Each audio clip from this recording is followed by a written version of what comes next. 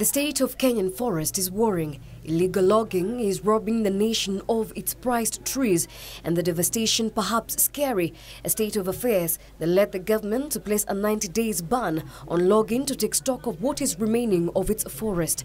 From morning to evening. And as Kenya joined the world to mark the International Forest Day, not much can be celebrated in a nation that once enjoyed the green ambience of the flora. Environment Cabinet Secretary Keriako Tobiko, who led the nation in marking the day, pointed an accusing finger at corrupt officers at the Kenya Forest Service. Those that do their job must be protected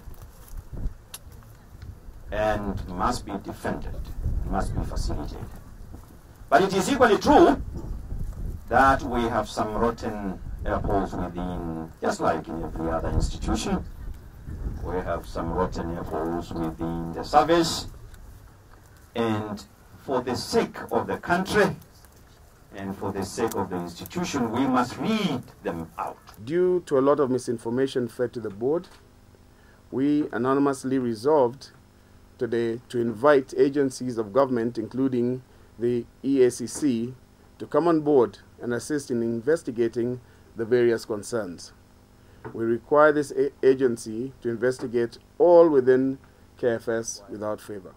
The board was not aware that there was a task force in 2015 which produced the reports to the parent ministry, flagging issues that would have been beneficial to this board in enhancing the resolution of issues that continue to ail the Kenya Forest Service and the forest sector in Kenya. Tobiko saying the nation has no option but to scale up its efforts in restoring the depleted forests. But as Tobiko was rooting for a collaborative approach in policing the forest, a lobby group in Garissa wants the reintroduction of customary institutions and laws in empowering the community in environment conservation. We are bringing back customary institutions and laws where the communities are themselves protecting their vegetation. If you cut an acacia tortilis, you are fined 3 goats. So the elders, until and unless you empower governance at the community level, then there's nothing much you can do about it.